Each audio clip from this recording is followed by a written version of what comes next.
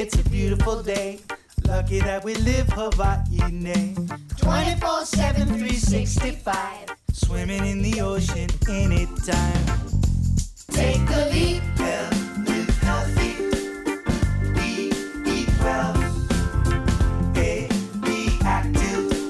P, live mono every day. East side, take a little bike ride.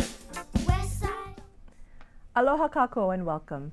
I am Laurelyn Salamanca of the Women, Infants, and Children Program of the Department of Health.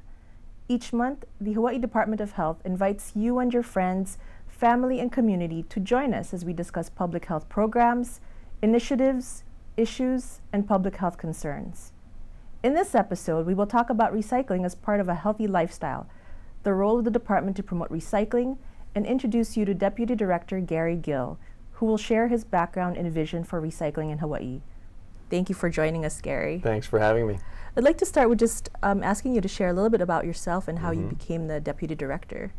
Well, that's a long story. I'll try and make it short. Obviously, I'm born and raised in Hawaii. My family's been involved in public policy and politics for a long time. So I gravitated to a life of public service. I was elected to the Honolulu City Council when I was 26 years old and served there for 2 terms, serving as the chair of the City Council. So during my time with the city deals with so many of these sort of bricks and mortar everyday challenges. They have to run the landfill, they have to collect the garbage, they have to pave the streets and fill the potholes. So from that time I became an early advocate in public policy for recycling programs. We created a recycling coordinator for the city and county. I was involved in doing that back in the 80s. We had to open a landfill and fund H-Power. And so dealing with solid waste, dealing with the garbage that we create on a small island like this is a huge challenge on a day-to-day basis. And so I began confronting these issues for public policy during my time with the city. Of course, growing up, I came from a family where we just recycled. That's just what we did. My mother and my father grew up in the Depression and the tough years, where you didn't waste anything, and every pot and pan was recycled for the war effort during World War II. So they never outgrew that. We grew up composting our orange peels and banana peels and recycling all our newspapers and cardboard and tin cans and things. So for me, it's been a way of life growing up, and in politics and in public policy, it's been one of the main things I've always been interested, focusing on and trying to develop public programs to accommodate and move forward with greater recycling in the state. Wow, it sounds like professionally and personally, it's a good fit. Yeah. Well, I think it's an important fit for everyone. We've seen a lot of change over the years. I think in my experience, most people in Hawaii have always wanted to recycle, although the pressures of our modern life are to buy something and then throw it out, and then buy another thing and throw it out. And we've sort of been, in my generation, growing up in a disposable society where business intends for you to just throw out what they sold you so they can sell you a new one. And that's not sustainable, it's not even wise, it's not economic, it's bad public policy. And so I think for the past 20, 30 years, we've really seen a growth in understanding from the public, especially in Hawaii, that we need to do better at recycling. Oh, are there any specific roles that you look forward to in this position? Well, the good thing about being here in the Department of Health is that we can help set those broad policies statewide. We have to have a really close working relationship with each of the counties. The county governments really do most of the work. We in the Department of Health do the policy and the regulation. We can help make things happen, but the real work where the rubber hits the road is in the communities and in the county governments. So it's exciting to be in the center of it, and to work with each county now has a very well developed recycling program that we can help promote and support. Great. Well, how well is the state as a whole doing with recycling? Well, we're doing a lot better than we used to, but we're not where we need to be. Back in the 1990s, the legislature set a very aggressive goal The state of Hawaii should recycle half of all of our trash. That is hard to achieve, but we've been making good progress. The goal in the law remains half of the waste should be recycled by the year 2000, basically, by 13 years ago. Okay, and we haven't met that goal. We're at about 35% of our waste stream being recycled or diverted from landfills. We've seen dramatic increases in programs. What used to be just newspaper and cardboard and aluminum cans has expanded to glass.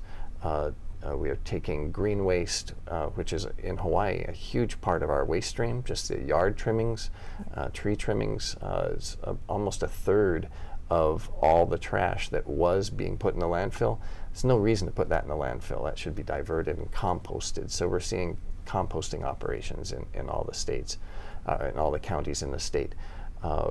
We, of course, introduced, as we'll be talking about later, an advanced disposal fee on glass containers, and we did the High Five beverage container recycling program. You get your nickel back when you recycle your bottle or for your drink bottle.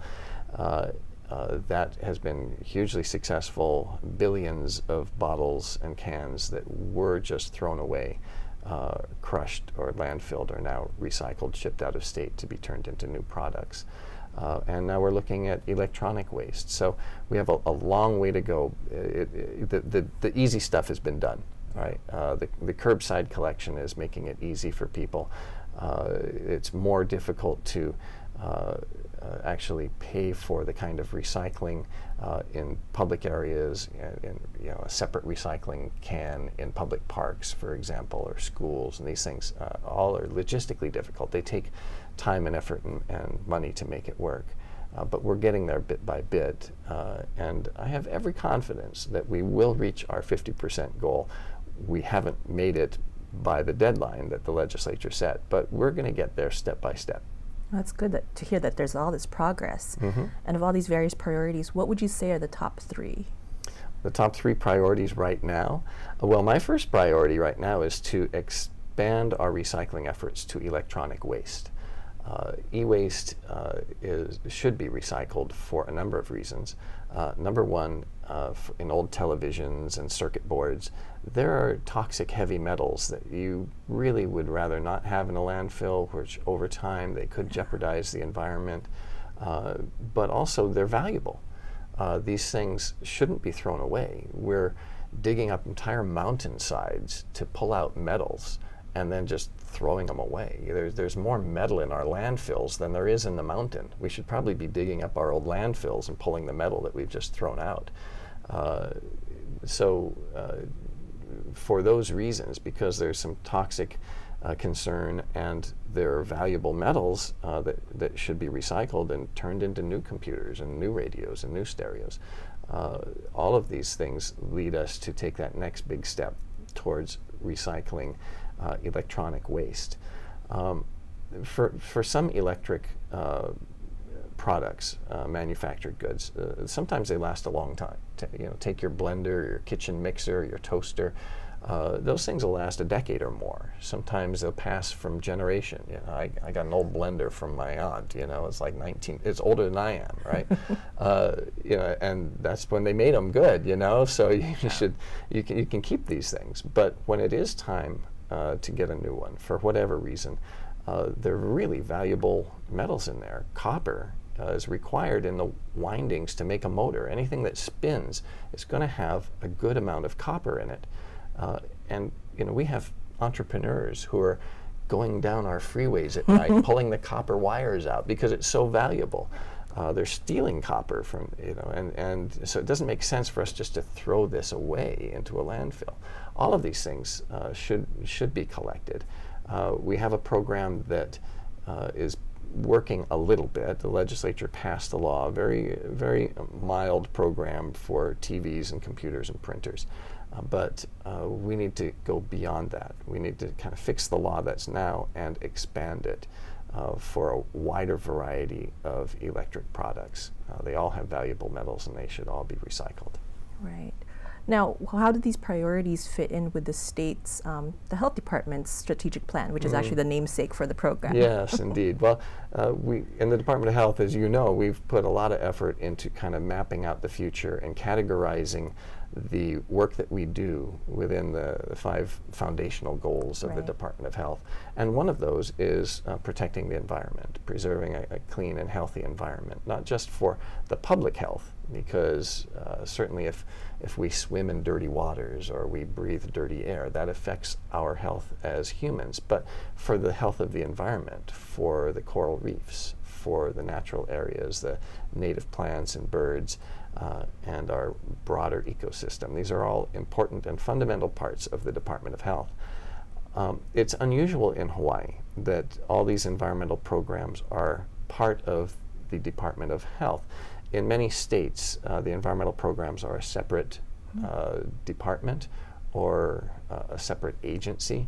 I think it works to our favor in Hawaii that the environmental programs and the public health programs are actually intertwined. It makes for a larger and more complex department, but it also makes for better communication between the different parts of the department that are interrelated in real life. Everything is connected in the environment. So protecting the environment is one of the foundations of our plan, and basically it's most of what I do as a deputy are the environmental programs, which are pollution prevention, public health through food safety, and the state laboratory. So all of that's tied together. It makes me a very busy person.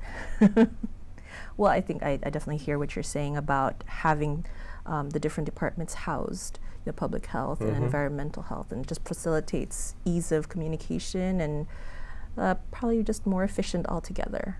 Yeah. It can be that way, and it usually is that way. We all have our frustrations, and much of the work that I do with the Environmental Protection Agency on the mainland, they fund a lot of our environmental protection work through federal grants, and so it's always a challenge, right? They have a water program and an air program and a solid waste program. So all of these things require us to really work hard to tie them together. But we've made good progress with our electronic permitting, for example. We're getting a little off topic from recycling, but it's important that the public know.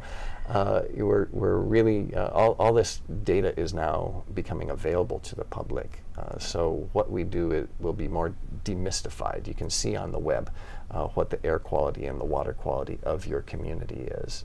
And that using that modern technology is a way of tying it, all these different programs together.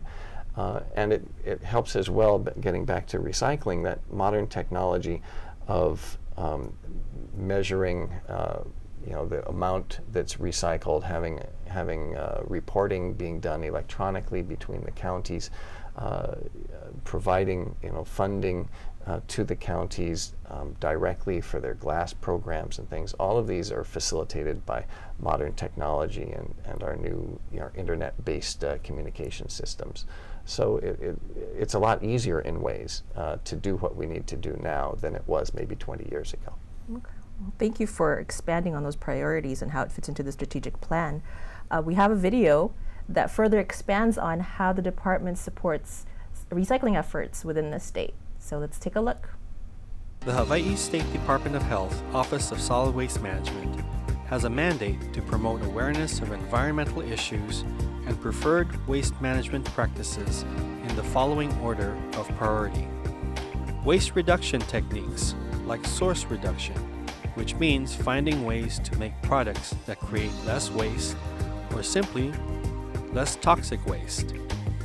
Recycling and composting, where materials are diverted from disposal.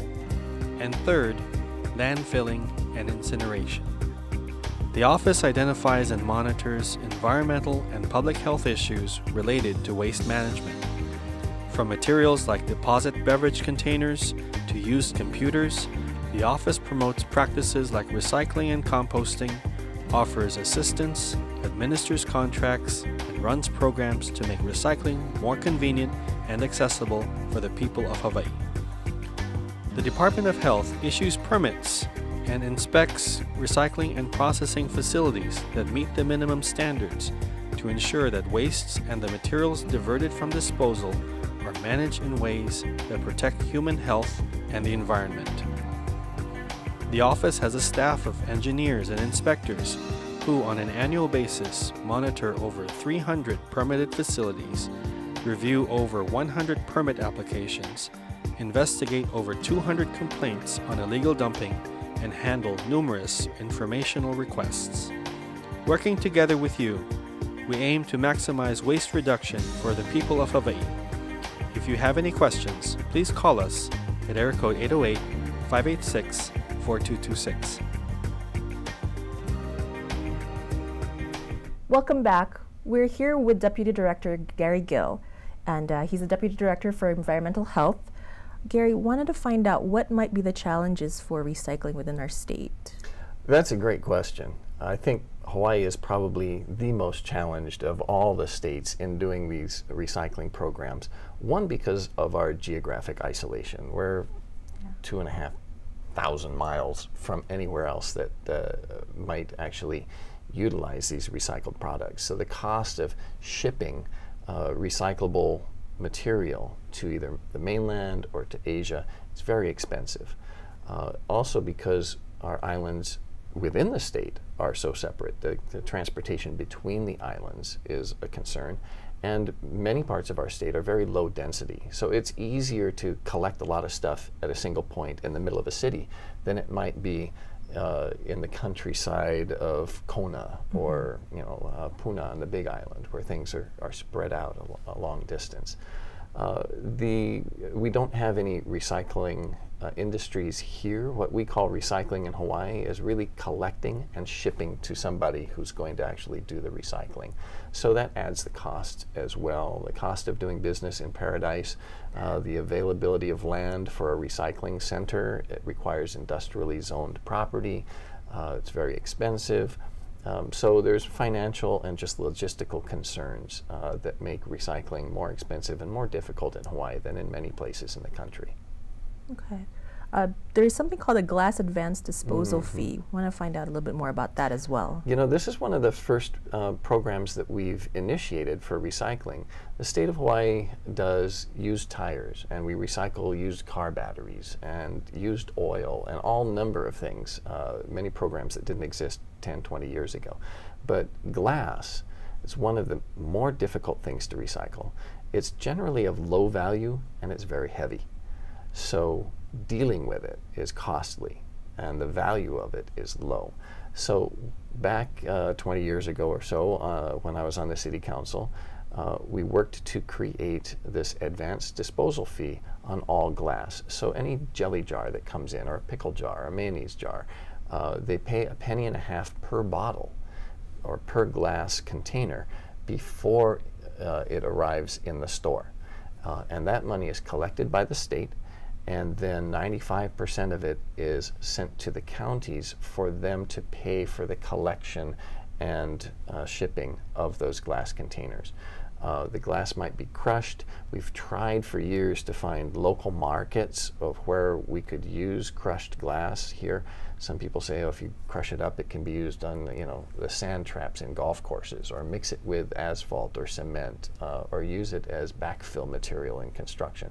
All of those things are possible, but there isn't a large enough market to make it practical right now, and so virtually 100% of the glass that we collect in the state is all shipped out in containers to the mainland to be melted down and turned into new glass products.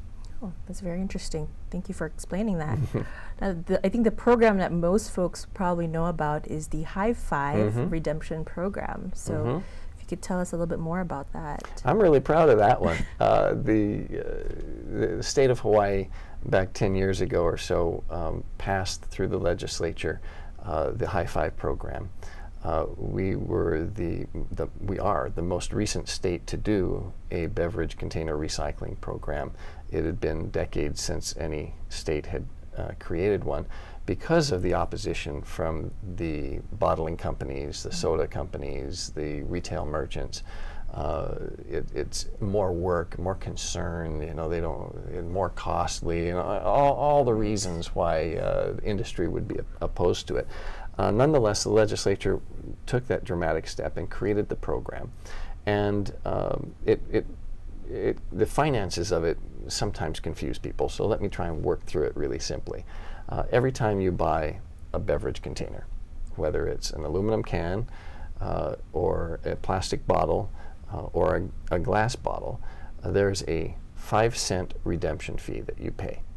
And that is a nickel that you get back when you take your bottle to be recycled at a certified redemption center. There's about 100 of these centers across the state. So that's the incentive. That 5-cent incentive is to encourage people to recycle their beverage container.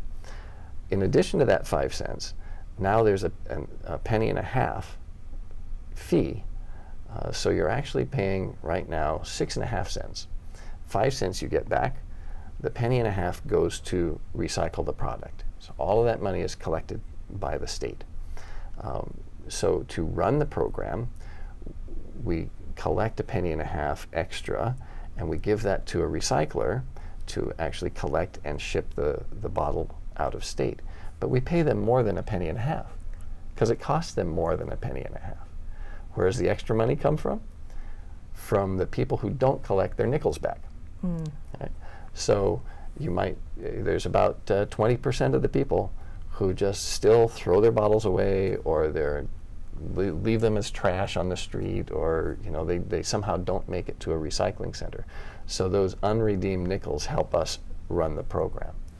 And the concern that people raise most recently is now that penny and a half fee, we just raised it. It was a penny, and we raised it to a penny and a half.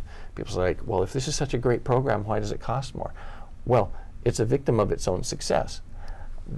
The higher rate of recycling, let's say 90% of the people recycle their bottles, that means I only have 10% of the nickels that, to run the program. Right? So the higher the recycling rate, the less money is in the fund to actually pay for the recyclers. And that's why when the bill was originally introduced and passed by the legislature, there's a threshold when the recycling rate goes up to 70%. When 70% of all the bottles are taken to a redemption center, that penny fee had to go up to a penny and a half so that we would have enough money to keep the program afloat. That's what happened. Department of Health actually delayed raising that fee for 4 years because we didn't want to raise it. But at some point, the expenditures go up, and if the income goes down, you have to get more money in the fund to sustain it. Yes. So that's been one of the more recent controversies about the beverage container system. But it was all anticipated. It was all in the original law, and nonetheless, nobody wants to pay an additional fee. It's always a controversial thing to do. But the program's been remarkably successful. Every year, almost 1 billion beverage containers, 750 million beverage containers every year are no longer thrown away, landfilled, or burnt. They are recycled. The glass is turned into new glass products. The aluminum might be turned into a window frame or a doorknob. The plastic bottles turned into carpet or jackets or shoes. So it's been a hugely successful and popular program for the public. There's less litter on the streets. It's hard to find. Just last night, somebody had thrown a water bottle, a plastic water bottle, right in front of the health department, right next to where I lock my bicycle. Okay, so I saw it, and I ran a little experiment. I said, I wonder if this beverage container is going to be there tomorrow. I just rode my bike in this morning. It's gone. Somebody picked it up and got a nickel out of it, where otherwise it might have just blown into the bushes. So it's an anti-litter program, it's a sustainability program, it's a pro-recycling program, and it's been remarkably successful given that we have so few resources in the state to run it. We've had our challenges, there's no doubt. There's a lot of money coming and going, there's a lot of players in the recycling industry. It's hard to keep track of 1 billion bottles a year, let me tell you. But I think it's been a huge step forward for recycling in Hawaii, and it's a good educational program as well. It conditions people to realize they don't just take that bottle and trash it. There's a responsibility that you have to make sure that it goes into the right place and that it's reused. And so it constantly reinforces the recycling ethic in the minds of the people, and that's a very positive thing as well. Yeah, it's so good to hear that the program has been very successful. And we actually have additional video to show how well it's been doing in the state. So Great. Let's take a look. The Hawaii State Beverage Container Program remains one of the department's most popular programs. Since its start in July of 2005, the Hawaii Deposit Beverage Container Law, also called the High Five Program, placed a 5-cent deposit to be returned to the customer when the container is redeemed, and a non-refundable container fee to cover the cost of recycling the glass, plastic, aluminum, or bimetal containers. The container fee increased from 1 cent to 1.5 cents on September 1st, 2012. The statewide redemption rate, which is the ratio of the number of containers redeemed to the number sold, has increased from 67% in fiscal year 2006 to 76% for both fiscal years 2010 and 2011, and up to 77% for fiscal year 2012. The 5-cent redemption has also helped reduce litter at our parks and beaches and has kept billions of bottles and cans out of our garbage. There are more than 110 redemption centers statewide to refund deposits to customers who turn in their empty deposit beverage containers. To locate a redemption center near you or to find more information, visit highfivedeposit.com or call area code 808-586-4226. Well, thank you so much for this informative interview. Been a pleasure. And that's all the time that we have for today. So we hope that folks out there will be recycling more, and then now that they know where the money's going and how they can exactly get their 5 cents back. So thank you everyone for joining us again for another episode of Foundations for Healthy Generations. Ahui ho. Gotta get up. It's a beautiful day. Lucky that we live Hawaii. 24/7, 365. Swimming in the ocean anytime.